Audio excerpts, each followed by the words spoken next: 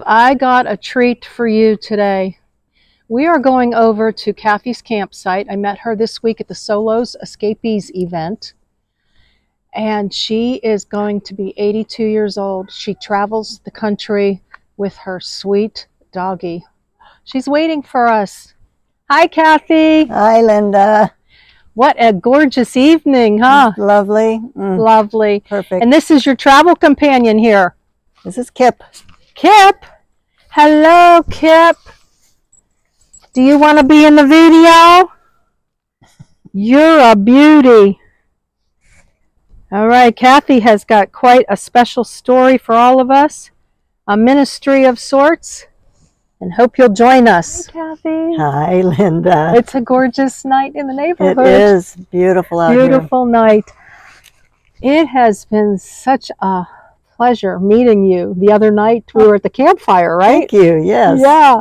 And that's one of the coolest things I think about groups where you come solo, you don't know anybody, and all of a sudden you get to know people that could be friends for the rest of your life. That's true. Yeah. And you have been quite the blessing to me. I just can't. I'm glad to hear it. Thank you. Seriously. I know you came over and you said, something about my channel and being a ministry, and I agree, that God has given me this opportunity to share His love with others, and I could feel that presence with you. Oh. And when we started talking and you told me you were 81, I almost fell off my chair. And I said, no, and you're like, yeah, almost 82. And I was like, well, Kathy, you have a ministry. And so can't wait to get started here and just hear a little bit about your background. Right. and what has brought you here, and what you have done over the course of quite a few years now. And you've got a beautiful Ram ProMaster that we'll tour a little bit later. Yes. Maybe in this video or maybe in the next video. You know how that goes. Sometimes it becomes a two-part. Yep. Just to, I guess, bring people up to speed a little bit. So you were previously married. Yes, I was married for a long time, but I've also been not with my husband for a long time. Okay, all right. I've been alone for 20, 30 years. Okay, and we have something in common with, I was telling you about Celebrate Recovery and those kind of things, so you were sharing? Yeah, my husband was an alcoholic, and I was a different person back then, and I did Al-anon. It was about for 20 years. Al-anon, so you were really working on yourself. I was, and it made a huge difference in my whole life, and I was able to leave him and be the independent woman that I really wanted to be. Oh, good. Well, all right, Empowerment 2.0. Do we need to go any further? Huh? So that's wonderful, because I think it is really important, marriage or not, that we hold up our own mirror. Because too often, and I'm guilty, that I hold up other people's mirrors, but I don't hold up my own mirror. So wow. So all right. Thank you for sharing that. And you have one child, or I had 2 children. 2 children. Okay. All righty. And they're grown, and I have 2 grandsons, and they're grown. Oh, that's wonderful. Awesome. Very cool. And how long now have you, we'll go back a little bit further. Have you always had like a travel camping bug in you? What's your story on that? Well, I always loved camping. I never thought much about traveling as so much. When I I had horses for a number of years, and when I had the truck, and I had a camper on the back and pulled a horse trailer, and we'd go horse camping. So where we'd go out and camp in the woods just like this, and then during the day we'd saddle up and go on a trail ride. Wow. And then come back and we'd be camping. Wow. And I loved doing that. All right. So I never thought I really wanted to travel, but my mother was a traveler. She was still RVing in a van similar to this, well into her 80s. Are you serious? Wow. So I think I inherited it, but I didn't ever think that's what I wanted to do. Okay. Until it's like a switch. I thought I'd have horses until I was 90. All right. And somehow all the horses got taken away. Okay. And the Lord just replaced that with a desire to do the RVing thing. So wasn't until 11 years ago that I could financially pull it off, because I got a little inheritance, enough to buy my first RV, paid cash for it. It was a Class C, and I did my first trip down to Quartzsite in Southern California. And you're from Washington? I'm from Washington State. Yeah, so it's a bit of a drive to get down there. It sure is. But that particular year, I was only gone for 2.5 months, and I blew every penny that I had from that inheritance. Oh. Went on RV parks and repairs and souvenirs and flying my grandson down, and just had a really good time. Eating out. Eating out. But when I got you were living life large. When I got home, I realized I was broke, and I could no longer afford to travel in this Class C. All right. And how long was that you had? 1 year. 1 year. Okay. Okay. and I'm sure you probably have managed your finances quite well through the years, but once you got on the road, it was like, okay. Well, actually, it has gotten better. It's gotten better. I don't know how that happened, but it has improved considerably. The Lord's just totally blessed this whole lifestyle for me. Okay, and God has His way. He does. He wanted you to. Okay, what did you just do? He want me to do that. Yeah, blow your money. Yeah. Yeah. Well, that was kind of a learning thing. Like, I didn't really need to do all that. There must be a better way. So, tried to figure out how I could continue RVing when I didn't have any money and I couldn't afford to drive this Class C. So, but darn it, I like this lifestyle. I want to do this. But I had this pickup truck still that I had a camper, truck camper on. Oh, okay. And I thought, well, if I sell the motorhome and then turn around and buy a little cheap travel trailer, then I'd have money left over between the two to travel with for another year. Oh, right. Sell one and buy the other one. That left me some cash. Absolutely. So I went off and did that trip again. Yep. And did that with the travel trailer for 6 years. And I had some really nice trips. One of them took me all the way up to Jasper in Canada. Ooh. Up the Icefields Parkway. And I can't remember, it was a 3-week or 6-week trip that I really liked that. But after 6 years, and I was getting into my mid-70s by then, I realized that I was having difficulty physically hooking and unhooking the travel trailer from the truck. Gotcha. And now, you weren't full-time in this 6 years? Full-time. Never full-time. No, okay. Just wanted to stop. I didn't want to interrupt you, but. No, I live on a property that my brother and I bought together in Snohomish, Washington. Okay. And so that's my home base. Okay. And he built this nice little studio apartment for me, and there's nothing I can sell or do anything different with. So I that's my home base. And when I'm tired of driving, I go home. Right. For a while. And regroup. So I interrupted you, but then you were having the trouble with hooking and unhooking. Yeah. Okay. So there was a point at which I thought I wanted to go to Alaska. Okay, girl. And I looked at my truck and I looked at my trailer. I have an old truck. It was a 98 Dodge Ram, and an old trailer was only a 2000 something. And I thought, and then old me? Something's got to change, and it probably ain't going to be me. So I got rid of the trailer and sold the truck and went shopping and bought this van. It was a completely empty metal shell. And this was in 2019. The van that you have now? The van that I have now is 2019 is when I bought it. That was kind of before the whole big craze started. Yeah, you're cutting edge here. Yeah, I actually am. But I had been studying a lot of Bob Wells videos and getting a lot of information about how to build a van. And so at 76, I was building out my own van. You were building out your own van. Yeah, I did. Well, I'll say I did it myself, but I had lots of help. Okay. Fair enough. And That sounds awesome. what I ended up with has been remodeled 2 or 3 times. Okay. It's just a home built, so anything in there can come out. All right. Okay, you're giving us a little tease, a little preview of coming attractions. Coming attractions. Yeah. Yes, yes. All right. So when you bought your van, you let go of the travel trailer. Something had to go, you said, because everything was getting old. Everything was getting old, so we started out with maybe an old me, but we have a new van. It's a 2017. Mm-hmm. So I figured I could trust it to get me to Alaska.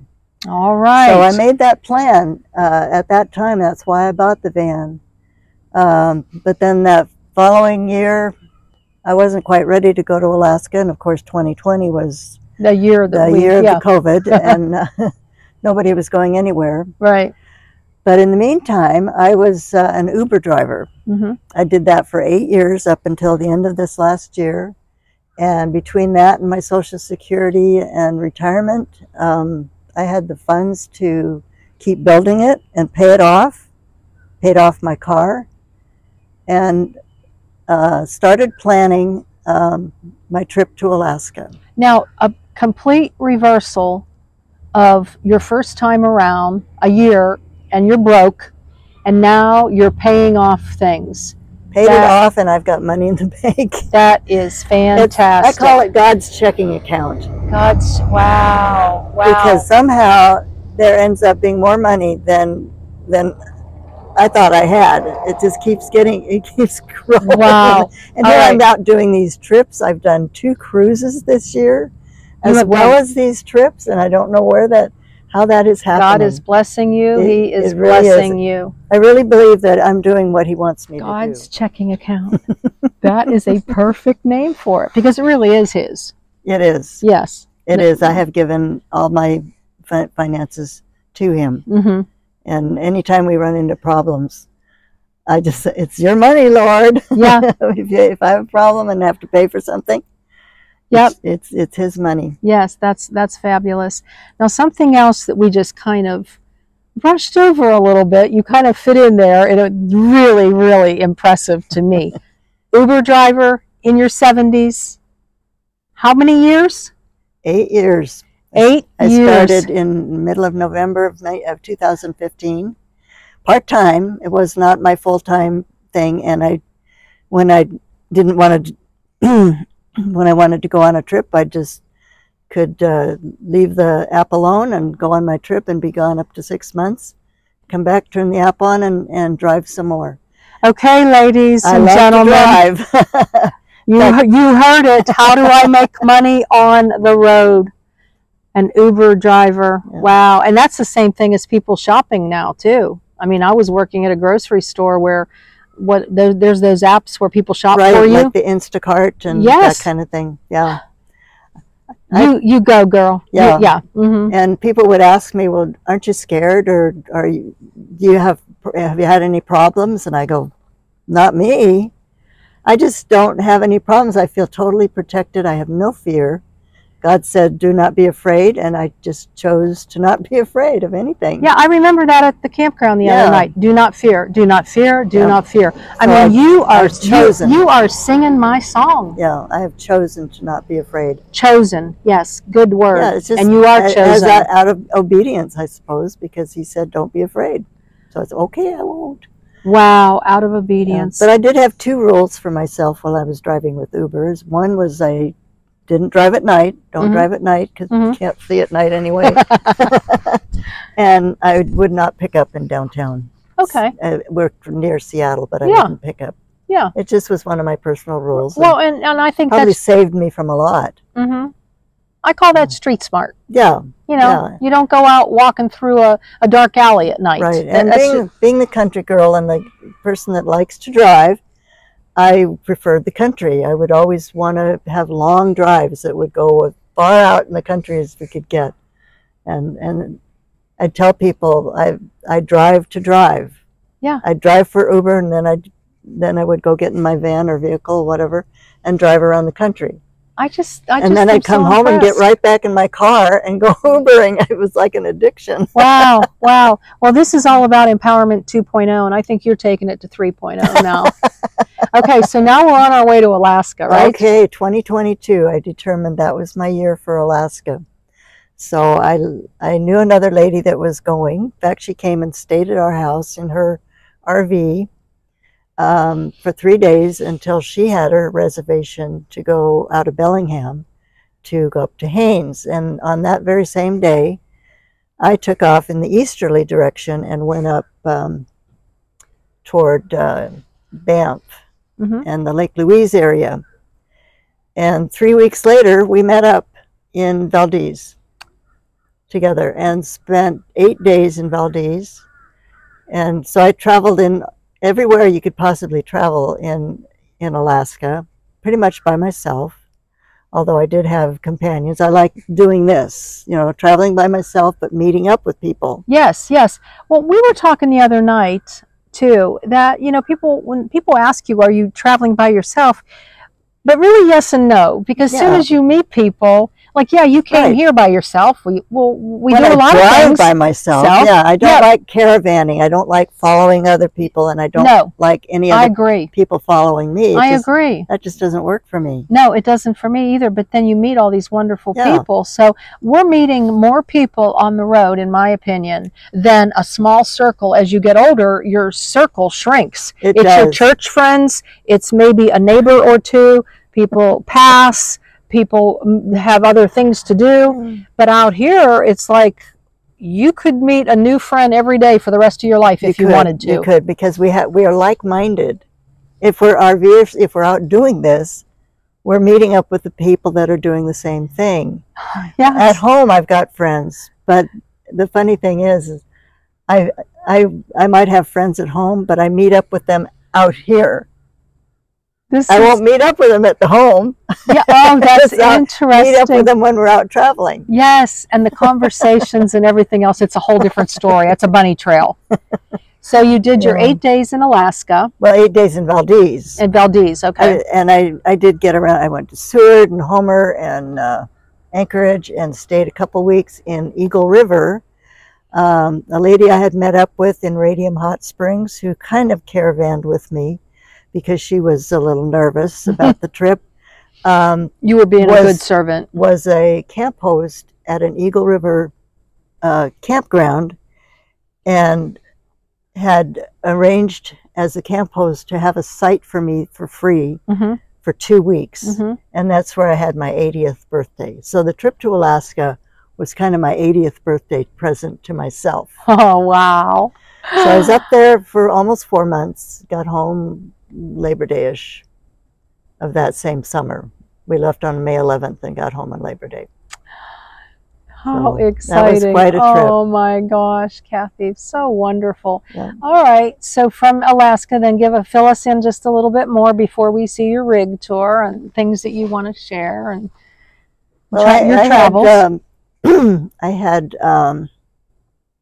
thought about going back to Alaska, but I was with a group at the Solos rallies in Quartzsite, and I overheard someone say if they had their choice of going back to Alaska or going back to the Maritimes, they would have chosen the Maritimes. You're not telling me you're going to the Maritimes. I am telling you I'm going to the Maritimes. So that I knew the story would get better. I knew that intrigued me a lot. Because some of our friends wanted to go to Alaska last summer, and I said, I'm not ready to do that long drive to Alaska, but if I'm going to do a long drive, I want to go somewhere new. So I decided I would go to the Maritimes, and I tried to do that last summer. That was my plan. But I had done a cruise with my daughter up to Alaska. Oh, wow. An Alaskan cruise. I did that for her birthday. Wow.